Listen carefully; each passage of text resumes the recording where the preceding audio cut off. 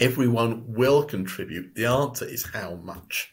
Well, I guess that's where the political discussions come in. That's the thing. And the thing is, if you asked people about who actually pays the highest rate of tax, people would guess that it's the very wealthy. Mm.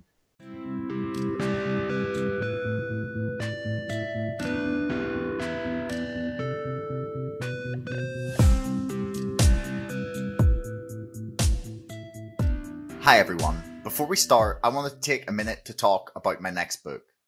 You may have heard about the story of GameStop in January or February and thought it was all over. You're sadly mistaken. Unfolding online has been a clash between the corrupt practices of Wall Street and the hive mind of the internet. It's a hot, raging information war pitting retail investors against financial giants swimming in corruption and fraud. The trailer is at the end of this podcast, but if you want to help crowdfund the book or just find out more, you can sign up to my mailing list to get access to a preview of chapter 1 or go to whenmoon.com to read more about the book. The first 200 people to pre-order the book will get a free pack of To the Moon crayons with their book. I just want to make a quick mention of our sponsors. Namecheap are one of the cheapest places on the internet to get a domain name for your next website. I've used Namecheap for all the sites I've ever purchased and have found it really easy to use. Spreaker are a rapidly growing platform for podcast recording, publishing, and monetization, with pricing plans as low as $7 per month. A cheap way to host your podcast and start earning from your back catalogue of shows. Finally, ExpressVPN is the internet's most trusted VPN. Protect your privacy and watch and view content that is location locked. You could even try watching Netflix from a different country. And right now, they're offering 35% off 12 months of ExpressVPN. Please use the links in the description below if you want to support the show. Anyway, here's the podcast. Hello and welcome to another episode of Chatter. Today, I'm here talking with Dr. Malcolm James, author of The Glorification of Plunder. Welcome to the show. I'm very pleased to be here, Josh. Fantastic. So why don't you give people a little background on yourself so they can get familiar with you before we dive into the depths of tax and taxation. Well, I'm currently head of department, but at Cardiff Metropolitan University, Department of Accounting, Economics and Finance. But for many years, I have been the tax lecturer, and I came to this as an accountant, which meant that what you do is you learnt the rules and you learnt to apply them so that you could go and start off doing compliance by working out somebody's tax liability and then also using those rules to advise clients. And now, being in academia, I started to get an interest in the fact that Moses did not come down off the mount with the British or indeed any other tax system carved in tablets of stone. There is nothing sort of inevitable about any tax system. And what it does is it gives a window into a society, because how we tax, what we tax, who we tax, how much we tax, and what we do with the money. And I'll come back to the relationship between spending and tax, because it's not what you might actually think, gives an idea of what a country is, what a country would like to be, and its values. So a good example is that I think I've given in the first chapter of my book is that when Simon Rattle took over the Berlin Philharmonic Orchestra, he gave an interview in which he said that the city of Munich, which is somewhere around about 1.25 million, spends more in art and music subsidies than the whole of the UK, believe it or not. And wow. When that is what he said. He didn't give any figures, I have to admit that. But the other thing is that in the 1945, when Germany was absolutely flattened, one of the first buildings that got rebuilt in any city was the theatre/opera house. Now, that is a statement that said that Germany was getting back on its feet. It was getting back up and running. And it's their values. It's the fact, the importance that they put on culture, maybe sort of culture, the sort of highbrow theatre and opera. So it makes a statement. And in the same way, how you tax, who you tax, what you tax, how much you tax, makes a similar sort of statement. And this is what I've been sort of very interested in, is that I think some of the chapters in the book are perhaps a sort of little sort of recherche for sort of podcasts such as this. But I think there's a lot of it in about how power operates and how tax systems come to be, which sort of sheds a light on the country. And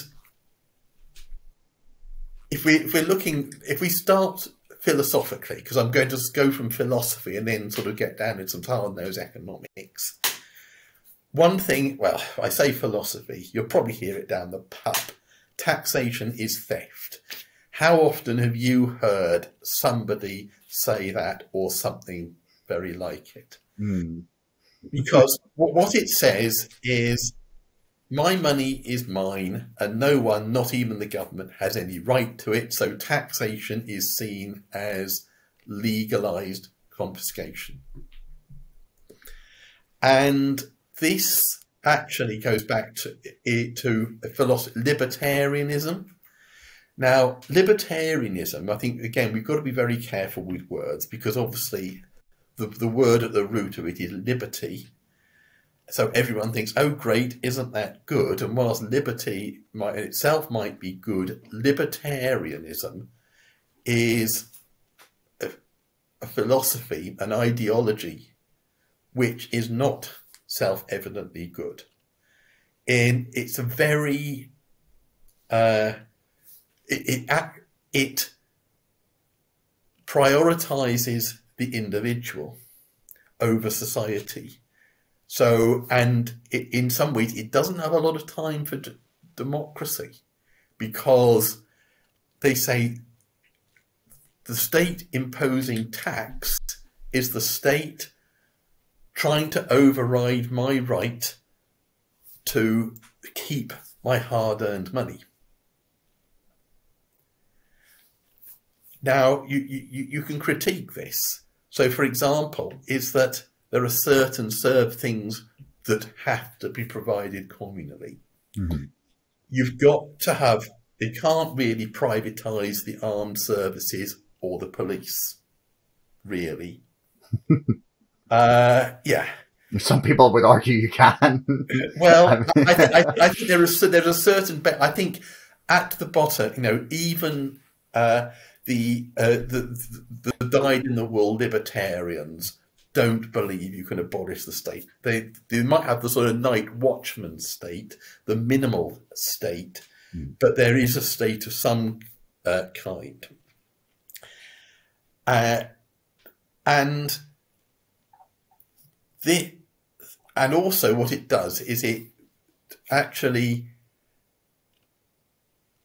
but other things like education and health, they believe should be funded privately by the individual, which I suppose is the philosophy underlying the privatization by stealth, if you want to call it that, of the NHS. Mm-hmm.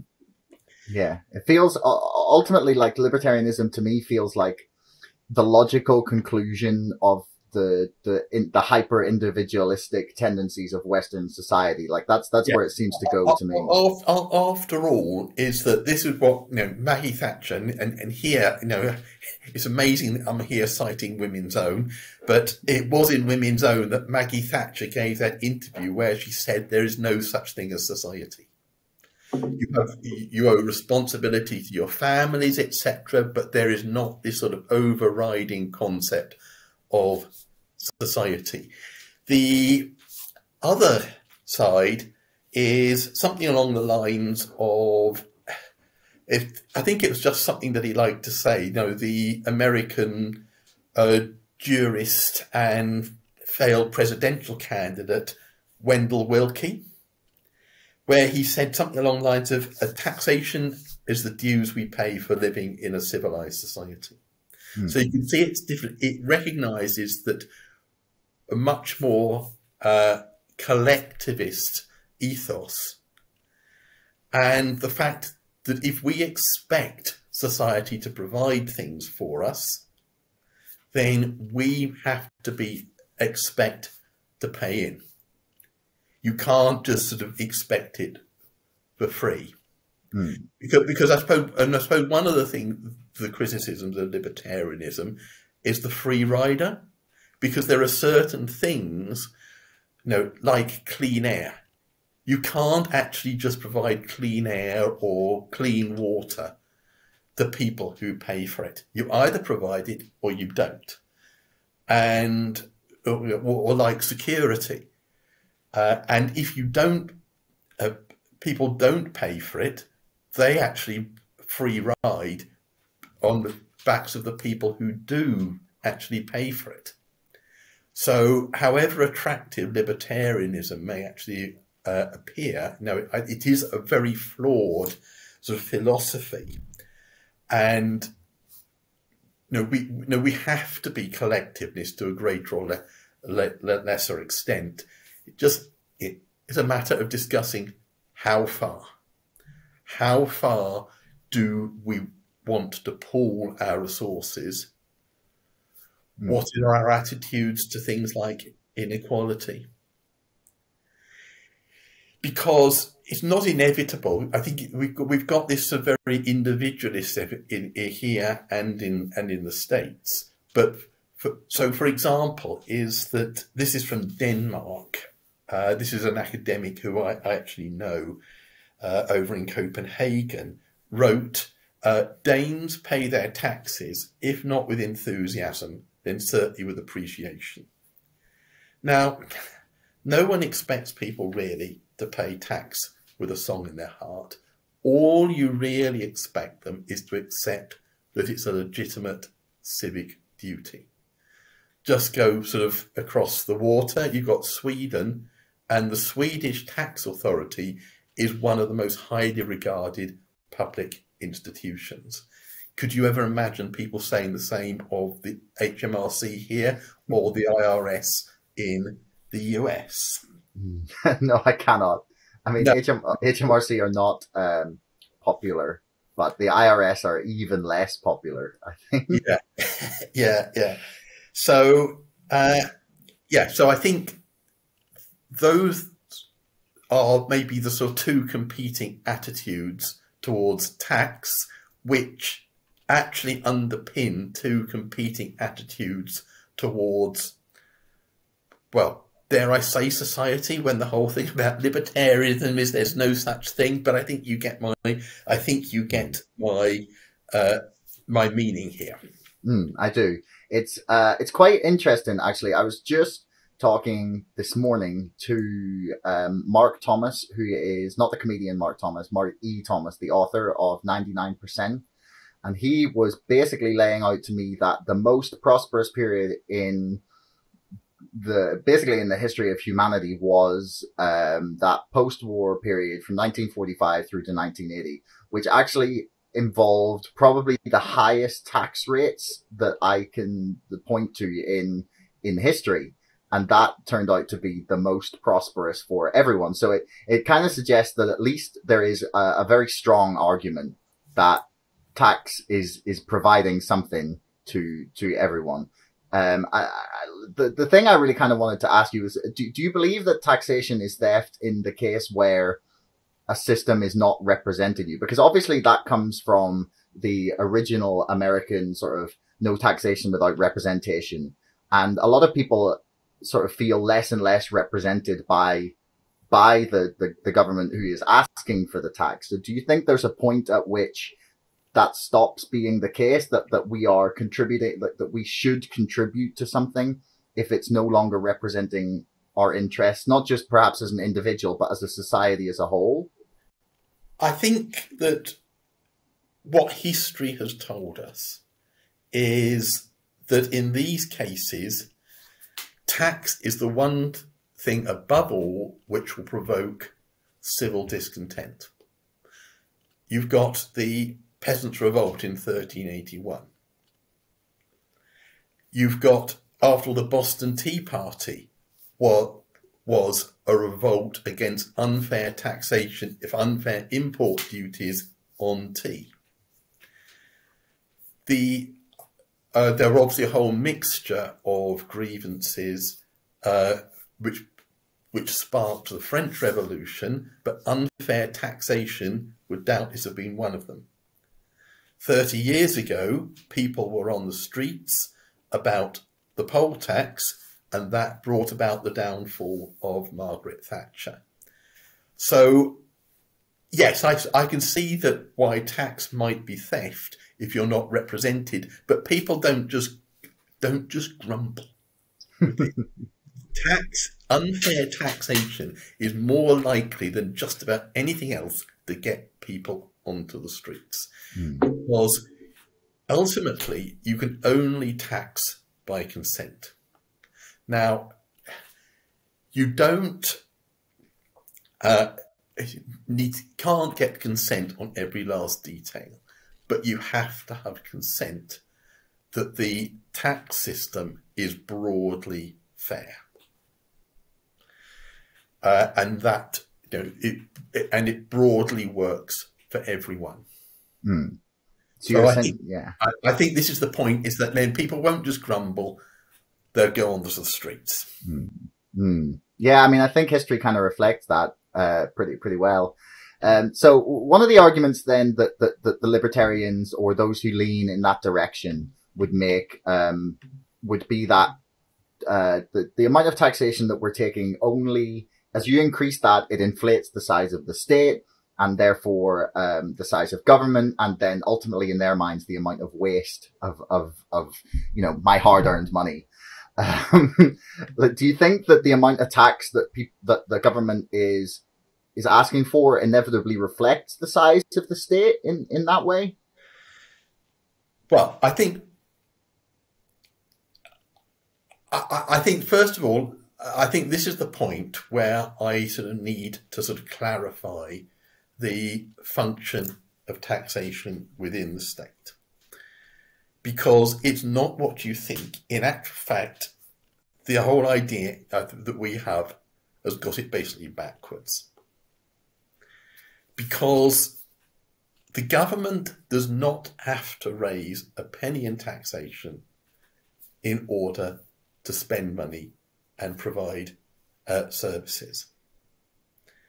Now, why I say that is that this is true for a government which has its own central bank. So it's the case for us, the state, China, but this is one big difference between us and, say, if you remember some years ago, Greece, because they're in the Eurozone and the issuing bank is the European Central Bank. Because we have the Bank of England. And what we've got to do is not just we've got to understand tax as part of the overall financial system. And have you heard the term MMT, or modern monetary theory? Now, obviously, people try and sort of deride monetary theory by saying that MMT stands for magic money tree. Yeah, I've heard that. And to me, I think that there are basically two problems with the term modern monetary theory. First of all, the fact it's theory. It's as much a theory as Newton's had a theory of gravity. It's the way it works. Basically, it describes how the economy, the macroeconomy, works. And secondly, I've a problem with the term modern. It is not modern. Basically, it's been around forever. It's just been their dirty little secret. Basically, that there was a magic money tree, and every time they wanted to go to a war, where do you think the money for the Iraq War or wherever came from? That didn't come from tax. It was just there. It was created. Where did the money to bail out the banks come from? Where has the money for COVID come from? And also, where did that money for social care, or what happened when the political pressure got too much and they said, oh, we found a bit. They didn't have a bit of money tucked away in some vault somewhere. They created it. And a government can create as much of it as it likes. And the thing is, all money comes from the government. And this is what, and so the argument of the government simply being an outsized, domestic household is completely erroneous, because we don't have our own central bank, do we? Be nice. No, and this is one of the problems in about how you can get people to understand it, because I understand. It is difficult to get your head round. But maybe you've played Monopoly, haven't you? Mm-hmm. What's the first thing, pretty well, that happens before you start a game of Monopoly? Well, you've got to divvy up the initial funds. Yeah. So what you've got, if you've got a load of money in the box, which is the bank, and they issue it to you. It's no different, really. And the thing is, we talk about monopoly money as if it was something that is unreal. It's sort of a byword for money which is not real.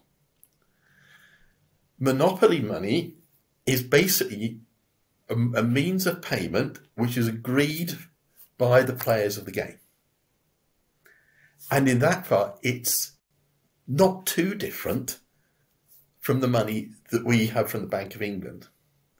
In actual fact, I suppose it is every bit as real as, say, the Stroud pound or, all those local ones where they are an agreed method of payment. The thing is, the Stroud pound is opt-in, isn't it? Where is the Bank of England money is legal tender. And what happens in Monopoly if the bank runs out of money? You've got to crack open the second box and find some more. Well, sort of, is that it says the banker could just create it using pen and paper. So they can simply create as much money as they like. And so, as can a government, they can fund whatever they like. And there are two ways of doing it, because in bank accounts, if you go for a loan and they give you a £10,000 loan or what have you, all that happens is there's a bookkeeping transaction. Now it's quite complicated, because of course what it does is it gives you a right to stick your card in a hole in the wall and get some money out. Now there has to be enough sort of notes and coins to fund the day-to-day requirements for cash. But if you think what's happened over in COVID, now everyone, when you pay contactless, all it is, whether it's that, chip and pin, or old-fashioned checks, what are these? When was the last time you wrote a check? Do you even have a checkbook? I did at one point. Yeah, I have not written a check in a while. No. My checkbook, I think, is half done. It goes back about 5 years, because all it is an instruction to the bank to transfer money from your account to somebody else's account. And the government can create as much of that as they want. Now, the big problem that you've got is what's going to happen if you create loads of money. The big problem that people see is inflation. Mm-hmm. Now, what the government creates, it can also destroy. So what happens is that taxation is the government taking money out of the economy. So they can issue money various ways, and there are a number of ways of taking money back out of the economy, and taxation is one of those. And the big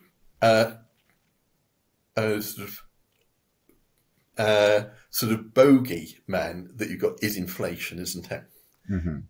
We must keep control of the money supply in order to prevent inflation, and that is what austerity is about. Keeping down, and also the deficit is not a real deficit in the way that we understand it, but I think that goes rather beyond the scope of this talk. Because whilst it's bad to have too much money, it's also bad to have too little. Go back to monopoly. Now, one of the simplifying things which is not realistic is at the start, the bank owns all the property. So when you land on Trafalgar Square or King's Cross or the electricity company, you pay the bank whatever, that takes the money out of circulation. And what would happen eventually if the game would grind to a halt because no one have any money left? That is why you get 200 per passing go. They've got to have a mechanism for keeping enough money in the game for it to function. So what you're saying is that this is like a simulation of, in a way, taxation being taking money out of the system and then government spending, putting it back in. Well, I think this is where we got it sort of backwards, because the spending comes first. Because the phrase tax and spend is putting the cart before the horse. It's really spend and tax, really. So this, and when, because the other thing that illustrates this is that there's a paper. Well, it's actually a reply to a paper. It's about over 40 years old, and it was about something called the Washington or the Capitol Hill Babysitting Co-op.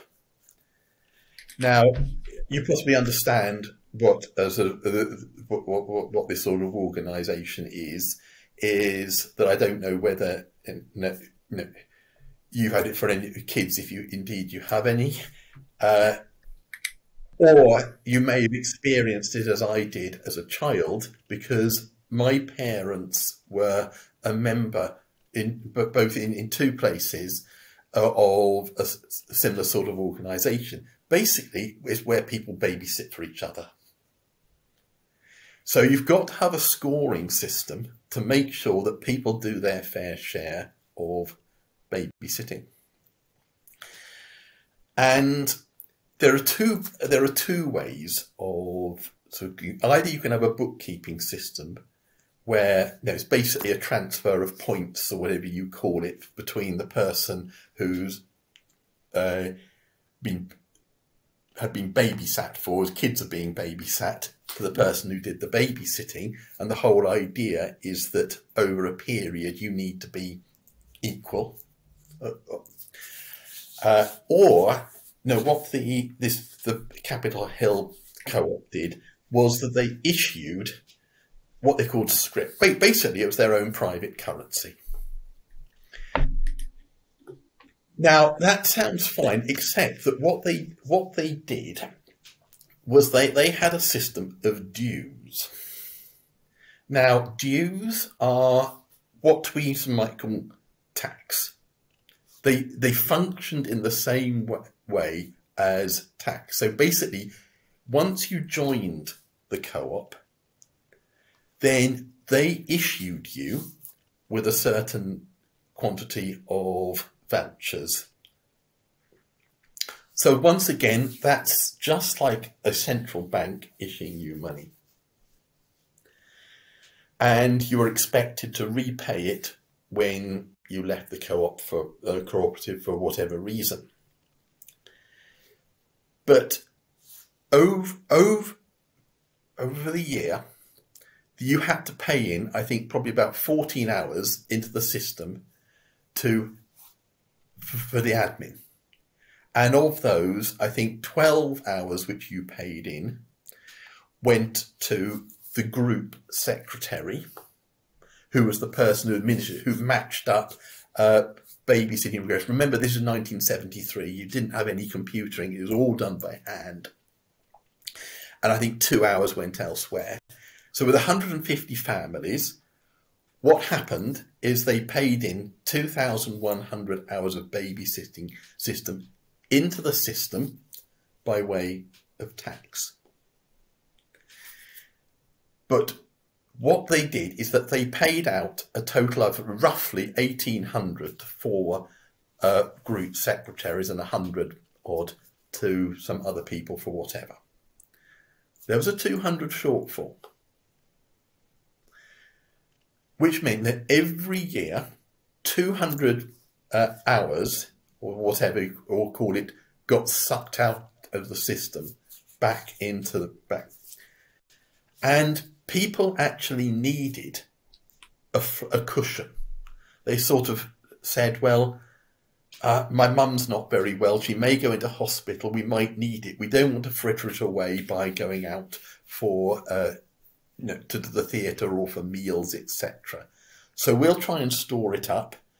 Let's go and get some more by going and babysitting for other people. Now, possibly you can see the fundamental flaw with that is if one or two people do it, that's fine. But if everyone does it, it doesn't. It all breaks down because one person's expenditure and another person's income. You can only actually get the money if somebody else wants babysitting. And if there's no demand for babysitting, then there's no opportunity to babysit. So you get a recession or a depression because the money gets sucked out of the system. And that is what happens with austerity.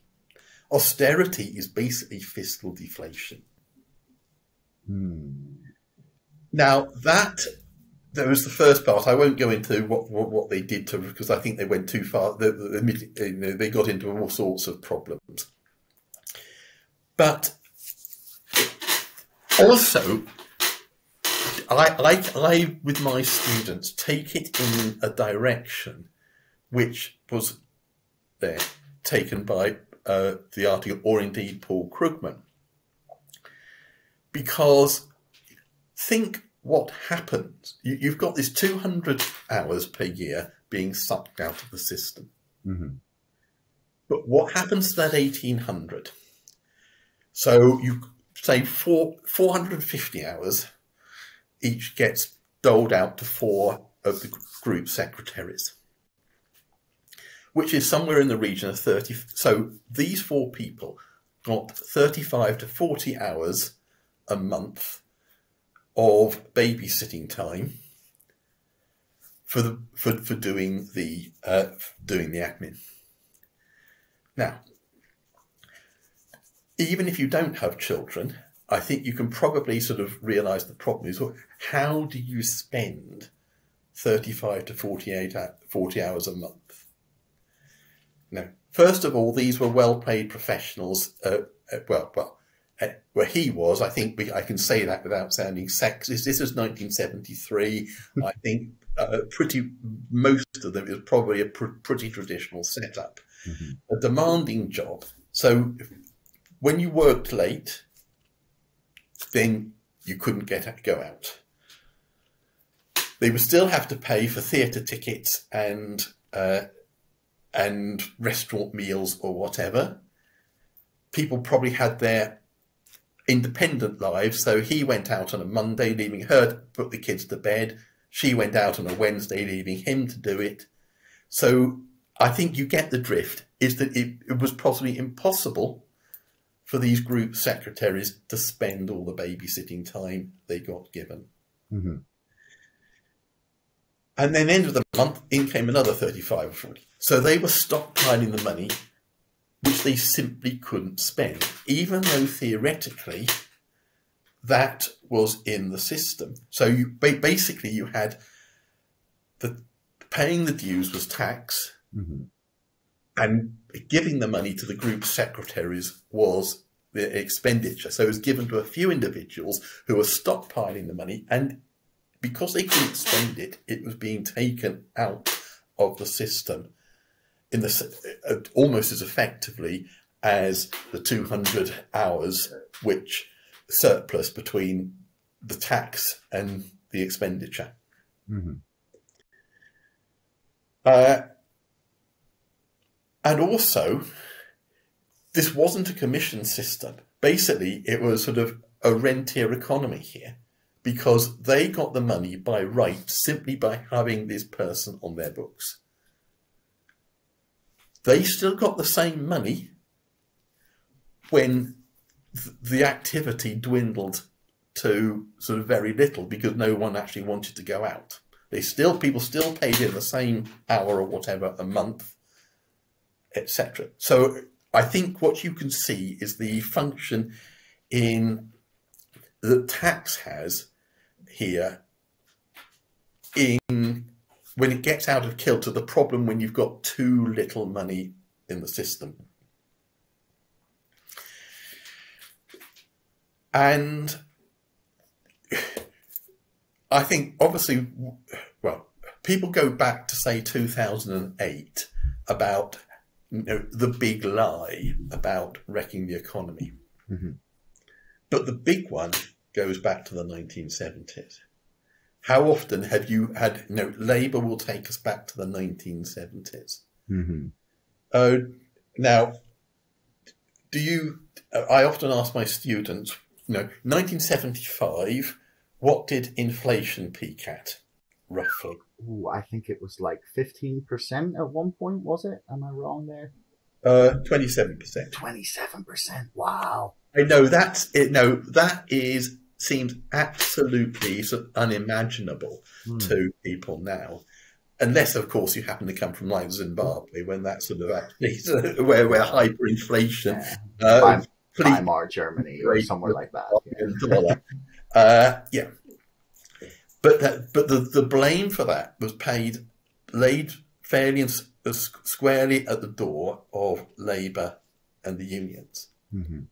But what's very interesting is that, and I came across this, and I actually looked at the papers. This was an academic called Duncan Needham at Cambridge University, and he. I can send you the paper if you want, about the money supply experiment, which went from sort of September 71 to the end of 1973, where they loosened lending restrictions, because I don't know if you're aware that in this country, only about 3% of what we know of money is actually represented by notes and coins. Mm-hmm. Most of it's just the rest numbers. Of it is created by bank lending. And they basically reduced the liquidity margin that banks have. So each pound, instead of being lent 20 times, could be lent 30 times.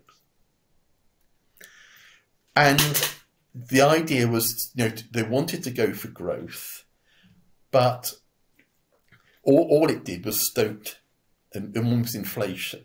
Hmm. But there was this lag.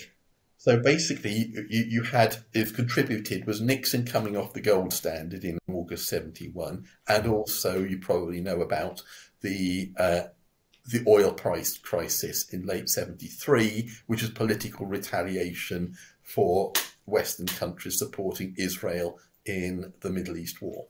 Mm-hmm.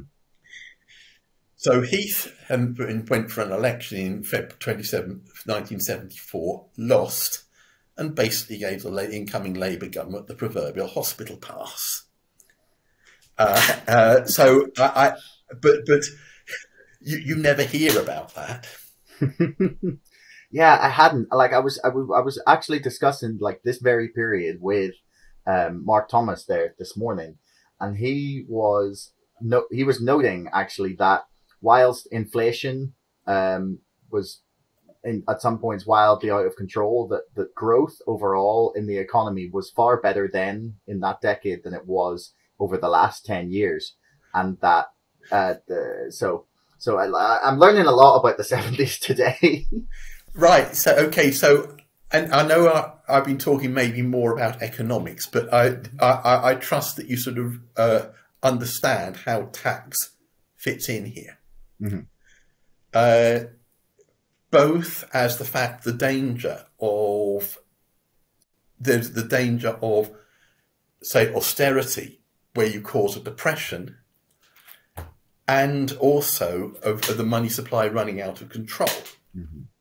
Because, now, can I just like make sure that I understand what you're saying here, and just sort of try and clarify it before we move on. So basically, you're saying that tax is a way to find the balance in the amount of money in circulation. So it's either you're trying to find the balance between taxing too much and taking too much money out of the system, or not spending enough and essentially creating the same effect, or you're either printing a lot or allowing banks to create a lot of money through things like fractional reserve banking and the sort of things that you described there. And what we want to do ideally is find like a nice middle ground where there's a good supply of money, but it's not running out of control, but it's also not sucking too much out of it. Is that a fair assessment? Yeah. Because that's correct. Because I think what determines it is that, here I'm speaking as an accountant, when you talk about budgeting, then the first thing, there's a limiting factor, which is an overriding constraint, which determines all the other bits of the budget.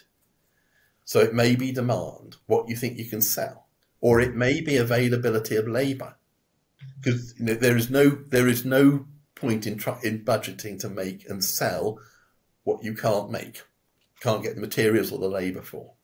Mm-hmm. Now, what this means, money is never the limiting factor, because we can create as much of it as we want. But the thing is, as you loosen a limiting factor, there comes a point where it ceases to be the limiting factor. Something else becomes the limiting factor. So the limiting factors are in the real economy. They're things like availability of labour, availability of machinery and infrastructure, availability of materials. So creating more money is not a problem, provided that it releases pent up potential of the economy. But at a certain point, you're going to hit some other limiting factor or other, and any more money will not expand the economy. It'll just lead to inflation. So basically, you've got to hit that sweet spot. Okay. Now, to come round about sort of taxation, I've probably taken a very, very long time to get here, but I hope it's been an interesting journey. Because tax follows spending, so we need to look about how much the government spends which actually determines the size of the state, and what the government spends determines what the government needs to take back out of the economy to keep it in balance. So I think we need to understand the fact that spending always comes before taxation. But then it's very much a matter of not just how much we spend, but what we spend it on, and with tax, who we tax and what we tax. And it's interesting that what happened in the 1970s, we may have sort of reduced consumer inflation, but what we had was asset price inflation. Now, property principally. Now, I think, the RPI over the last 50 years has probably gone up 13, 14 times, something like that. That's a lot. That's the retail price index, right? The retail price index. But if you think about property, 1971, my parents moved back down to near London and bought a nice house with a nice big garden, sort of in South Hertfordshire, just south of what is of the M25, although the M25 wasn't there then. 13,500. That's disgusting. Well, yeah, I know that because my father kept the sheet from the estate agent and showed me some decades later. Okay, they spent some money on it. If you go onto Zoopla or somewhere and type in the postcode for it now and find it, it's worth somewhere in the region of 1.5 million. Oh my goodness, that is disgusting. So you could so you've got the asset and also and this is in the book by what was his name? He's written Why You Won't Get Rich. I'm just trying to think. He wrote another book. And he did much the same sort of thing about 1971, about a father took a family to the cup final, paid £1 for the tickets. Now, inflation adjusted is about £13.50. Now, the cheapest ticket now is 45 quid. They paid about, equivalent of about 12p or something for a pint of beer. Okay, it was probably some disgusting keg fizz, but it was beer. As you can see, I'm a member of CAMRA, so but then if you think the price of a pint, so you can see that there's inflation. So we've had sort of a lot of sort of the asset price inflation. Which is by lending, because of course the supply of property is fairly fixed in the short term. So if you lend more, all that happens is property prices are going to go up. And that is largely what has happened. Yeah, really. I mean, is that a bad thing? Do we want to encourage people to have property? I mean, that's very speculative. But is that the thing is now? People. No, I'm lucky. I've got a house here. It's not particularly big. It's not particularly grand, but it's mine. No, it's paid for, and it's gone up since I moved in. It's gone up in real terms. I don't know, twice to 2.5 times. Wow. So basically, I'm still of the generation which got onto that. I don't know what part of the country you're broadcasting from, whether it's London or South. From Belfast at the minute. Yeah. Oh, yes. I identified your accent, but I didn't know where you were based. Yes, I'm at home right now. But then I suppose then Belfast has had its own, so shall we say, unique set of political circumstances over the last 50 years, hasn't it? But I think you can imagine that if you're London, the South East, people of your age just can't get on the property ladder. And the people who did manage to get on it have done very nicely out of it indeed. I've done pretty nicely out of it. I recognise that, but I don't kid myself that it's due to my hard work and ability. I was just happened to be in the right place at the right time. Oh, yeah. Okay. But yes, I wanted to ask mainly, like, and we mentioned this at the start, actually. I wanted to sort of talk about what a tax system says about a nation and what it says more specifically then about Britain. Because, I mean, obviously there's competing views that we've discussed and laid out earlier in the recording, where we've talked about, how much tax is, moral, or how much should we tax. So we've sort of touched on those libertarian issues, but like, what do you think the taxation system says about a country? Like, what does that suggest to people about Britain? Well, it tells us where our values lie, because it's what we're prepared to fund, what we're not prepared to fund, and who we expect to pay for it. Mm-hmm. So it goes back to what I said about theatre and opera in Germany. They're prepared to fund it. It's the fact of historical reasons that I lived one time in Germany, in a place called Mainz, which is the capital of Rheinland-Pfalz. It's about 200,000, had its own theatre and opera house.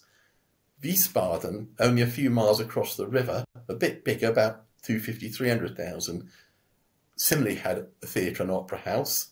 25 miles away, you had the big one in Frankfurt, and somewhere you also had Darmstadt. Okay, that was fairly exceptional, even by German standards, but you get the idea. Is that the idea that every medium-sized town has its own theatre and opera house is quite unthinkable here.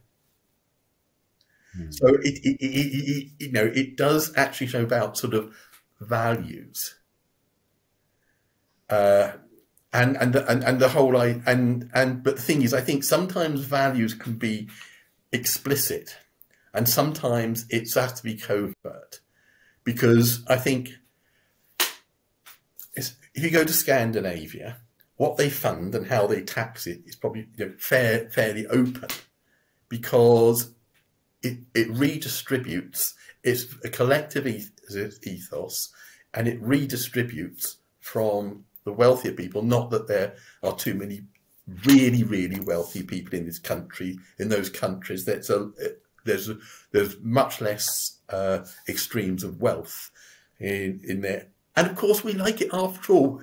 If you go to Copenhagen or Stockholm, you come back and say, "Isn't it lovely?" Yeah. The thing is, the Danes, Swedes, Finns, or whoever don't do anything that we couldn't, and they do an awful lot of things that we used to do.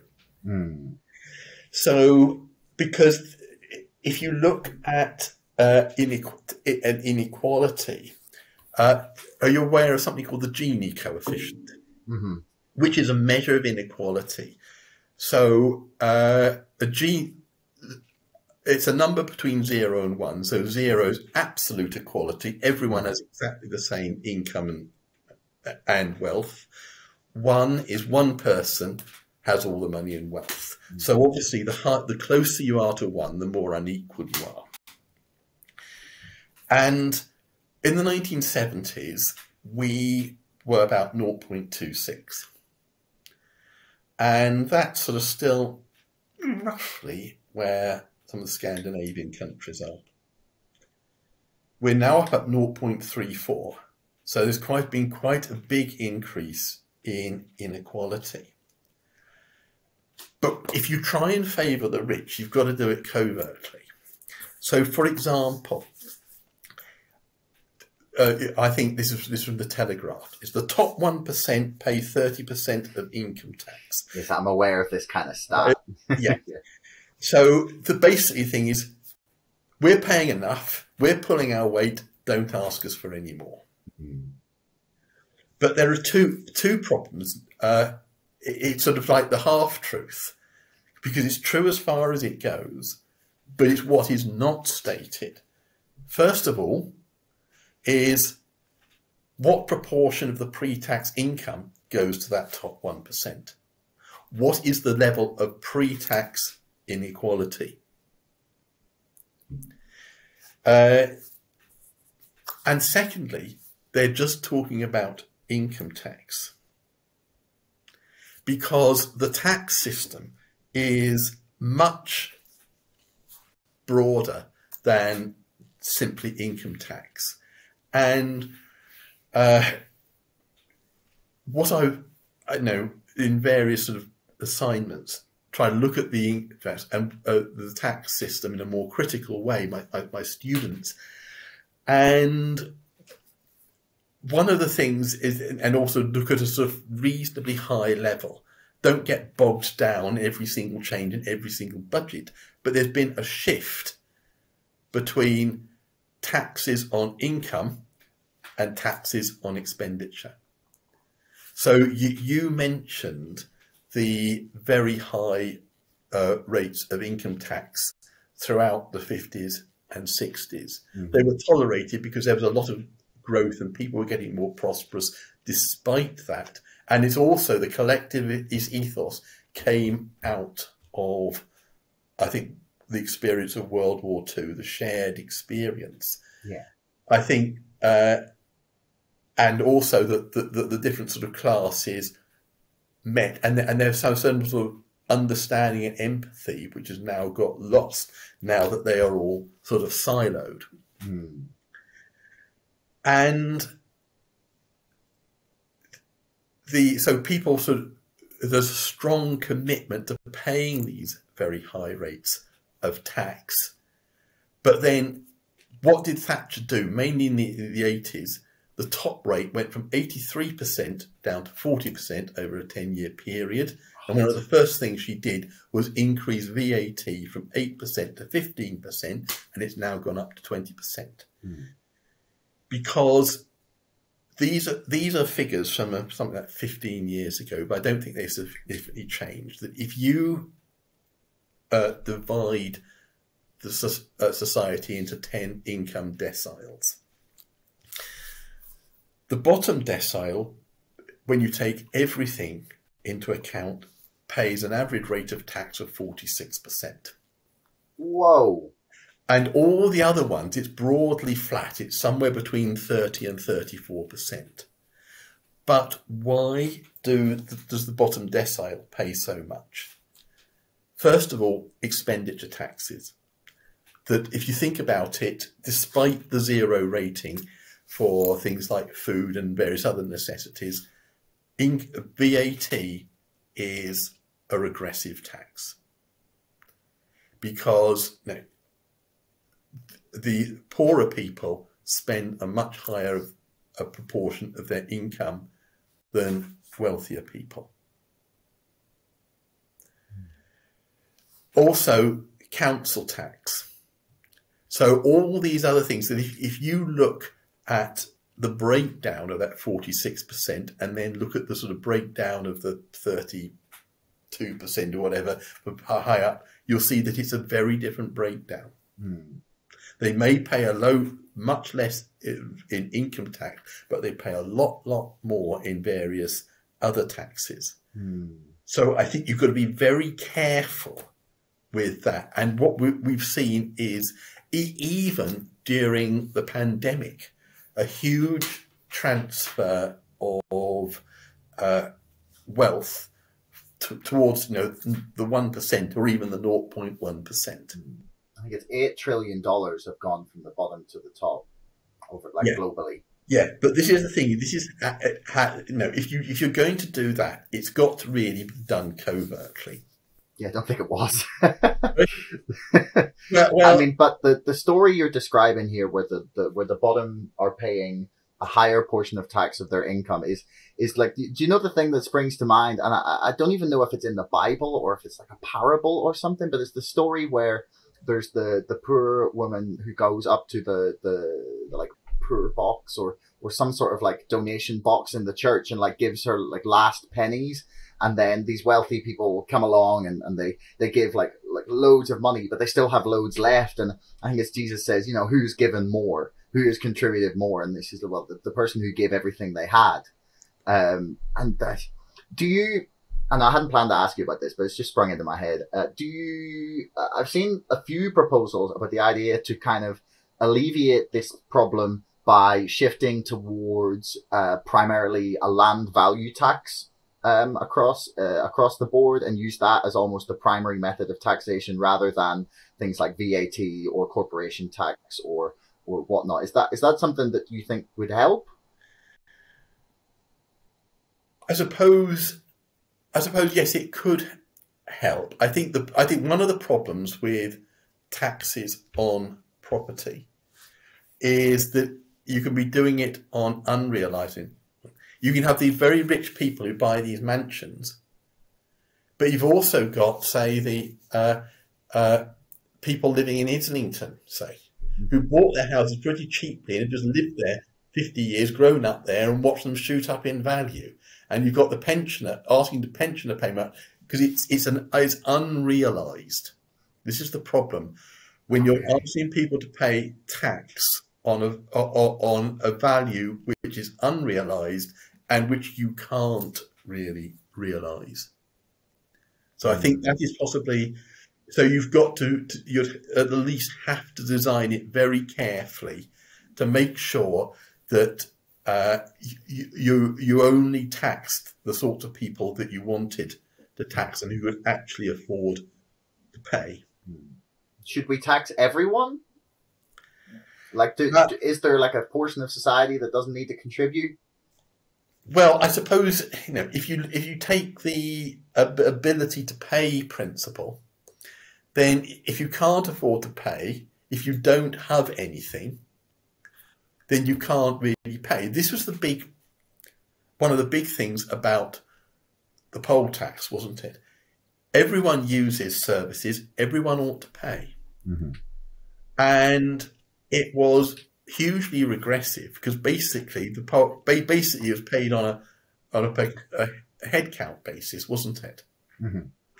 So somebody living in a council house or a social housing paid as much as a millionaire. So now, obviously, the other thing that everyone pays, rich or poor, is VAT, because everyone is going to sort of pay by stuff which is standard rated. So when you say should everyone contribute, I suppose yes. Given the fact you're going to have a variety of taxes, everyone will contribute. The answer is how much. Well, I guess that's where the political discussions come in. That's the thing. And as you can see, is that then from the figures that I actually gave, with the 46%, it shows that it seems at the moment, for what most people, it's sort of way out of kilter. And the thing is, people don't actually realise this. I think the thing is, if you asked people about who actually pays the highest rate of tax, people would guess that it's the very wealthy. And well, I suppose part of it is I would have guessed the middle class, actually, or maybe the middle classes, because after the other example I give is with the repayment of student loans. I don't know, when you went through the university system a good deal more recently than I did. I would imagine. I was lucky enough to get in Northern Ireland. They fought very hard to keep it at $3,500 a year for students coming from Northern Ireland in Northern Ireland. So I was very lucky to get to go to a Russell Group uni for that, just because it was around that time. Like if I'd gone to England, I would have paid 3 times as much. So I'm lucky to have escaped that, actually. Yeah, because I say I give sort of 3 people. Somebody goes off, sort of works for charities and voluntary organisation, has a career break, works part-time, and before you know where they're 52 and it gets written off. B becomes a teacher. C goes and works for Goldman Sachs. For whom, and then as an afterthought, I actually say that D has very rich parents. So I think you can see the difference is that A will scarcely pay anything in repayment, and it all gets written off. B is the sort of great heaviest burden, because as a teacher or maybe an accountant in a local firm, you're paying enough for it to be a substantial burden, but you're never going to pay more. All you're doing is at the best treading water. Whereas if you're Goldman Sachs, first decent bonus, you go to the student loan company, say, how much do I owe you? There you are. Done. And of course, that it's the if you've got very wealthy parents, then you don't have to take out student loans at all. You just yeah. I think that people wouldn't guess that it's the poorest people in society who pay the highest rate of tax. Yeah, it's a pretty shocking statistic. Actually, I wasn't aware it was quite as skewed as that. Now, the last thing I kind of wanted to ask you, because we've shot past the hour here, it's fascinating. So I definitely want to get this last question in.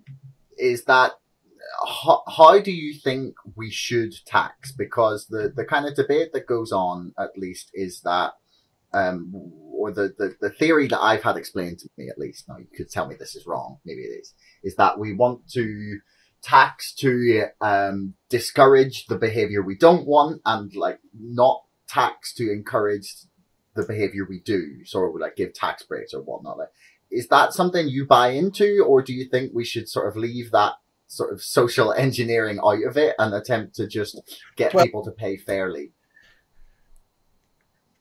Well, I think fairly.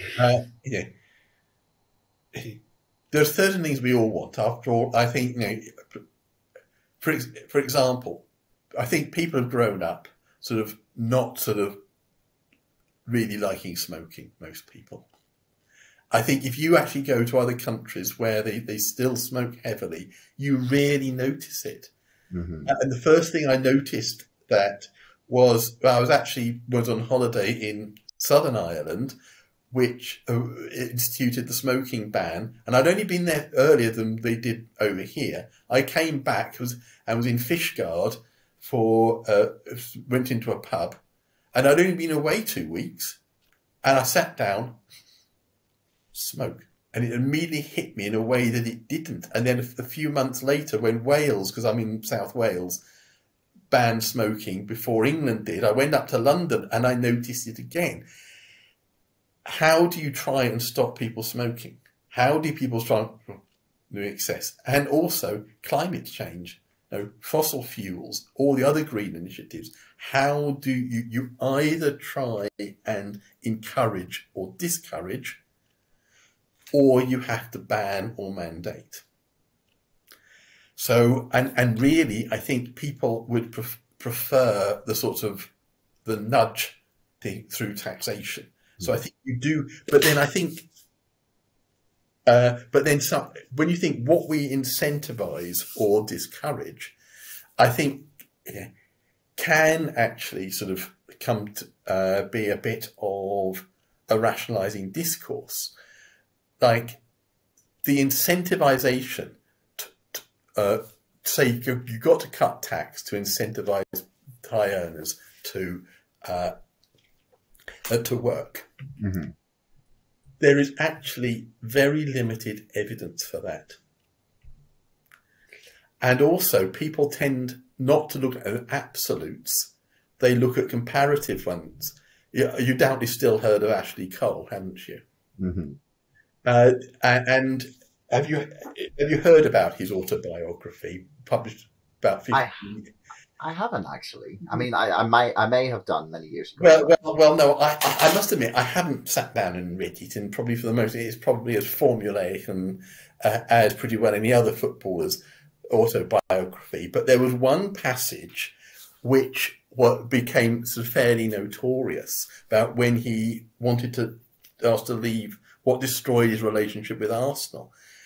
He was on 35,000 a week. And new contract negotiations, he wanted 60,000 a week. Arsenal offered 55,000 a week. Now, if you think that both of those, one's slightly under 3 million a year, the other's slightly over 3 million a year, and then he's saying that when he was on the North Circular, when his agent sort of rang through, said the best they're going to offer is 55,000 a week. He was so apoplectic he almost crashed his car. No. You can find that, but thing is, money was a proxy for status. Basically, he measured how does a footballer measure his worth within a club? Basically, there are two: what they'll pay you and the transfer fee that you'll demand. And you benchmark yourself; it's relative. And also, the idea is that tax can only really incentivize if it's performance related. Well, and tax is not performance related. Basically, it's a percentage, isn't it? But it's basically become a rationalising discourse for paying the top people ever more. And also, what's interesting is that what's happened to savings, because when we talk about the legendarily high tax rates of the 1970s, that the 83% was the top rate for earned income. But on top of that, you had a 15% investment income surcharge. So it was 98% on passive income. Nowadays, we have preferential rates for saving, because we say saving is a good thing. So again, I think that, yes, I think the tax system is always going to be used to encourage and discourage, and it's probably better than a lot of the alternatives. But I think also you've got to look at very critically at what you encourage and what you discourage. And the fact there can be a sort of fairly hidden, or maybe you might say not so hidden, agenda. Yeah, I mean, what's it? The Beatles even wrote it was Taxman, because I think they were paying essentially 98% tax, and George Harrison wasn't particularly happy that his millions were being sent straight to Her Majesty's government. But anyway, Malcolm, I have taken up a lot of your time, and it has been a pleasure. Incredibly educational. Actually, I've learned a lot that I did not expect to learn. If you would send me that paper, actually, that you mentioned by Duncan Meaden, that would be great. I will put that in the description below, and the Capitol Hill babysitting co-op thing, if I can find it as well. I'll send you that. I must admit, it's short, but I think the way it's written is not particularly accessible. I think it's one problem when I show it to my students. I think the language does turn them off. So I'll send it, and also I will send you some of the comments that I put up on the virtual learning site on Moodle. Okay, and I'll also send you. I've also from the internet took out that passage on Ashley Cole. Because you really probably don't want to read the whole book, but this is just it's about a page. It's about a page and a half on Word. That sounds great, actually. If you I'll send you that stuff this evening. Yes, so I will find links for everything. I will put in the description below to some of your work as well, and everything else that I can find that I believe will be useful and interesting to people listening to the conversation. So and if you would just hang around for like 2 minutes after, so we can make sure everything has recorded and sort of set up all right. Okay. But yes, thanks very much for your time. Okay, it's absolutely wonderful to speak to you. I've thoroughly enjoyed doing this. Thanks for making it all the way to the end of the podcast. Don't forget our sponsor, ExpressVPN, and my book, Brexit, the Establishment Civil War, can both be found in the links in the description below. And also, please like, share, and subscribe to this podcast. It's the best way to help us grow. Until next time, thanks for listening.